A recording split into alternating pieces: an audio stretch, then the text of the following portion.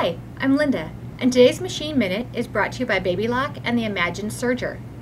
So today I'm going to show you how to make a 3-thread rolled hem. In this case, it's what I would do on the edge of a napkin or on the edge of a ruffle, a one-layer ruffle, that kind of thing. So it makes a nice finished edge and can add a little contrasting color. So let's get started. To do a 3-thread rolled edge, I'm going to open up my serger so I can get to all the parts. I'm going to change my stitch selector, in this case to D, and then I'm going to remove my left needle. And then I'm going to lift my presser foot and actually remove the thread from the system. Be sure, anytime you lift that presser foot, I like to put it back down right away. Otherwise, when you're sewing, you'll notice it doesn't sew right.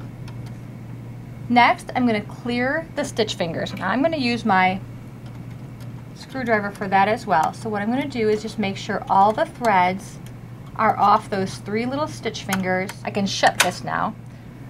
I'm going to turn the dial to rolled hem 1.5, and then I'm going to leave my stitch width at M. I'm going to close the machine back up again, and I'm ready to make a rolled hem. As you see, it'll just come right along the edge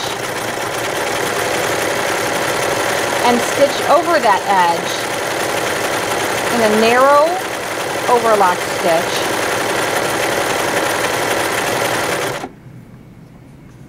forming that rolled edge. Now if I wanted that to be bulkier, I could put in a more of a woolly thread, but for the purpose of this ruffle, I don't want it quite so bulky, so I'm just going to do regular thread in my setup. I'm going to sew all the way down the edge, the raw edge of that fabric. So what I get is a nice smooth finished edge. And so there you have it, an easy way to finish off the edge of any fabric, a rolled hem.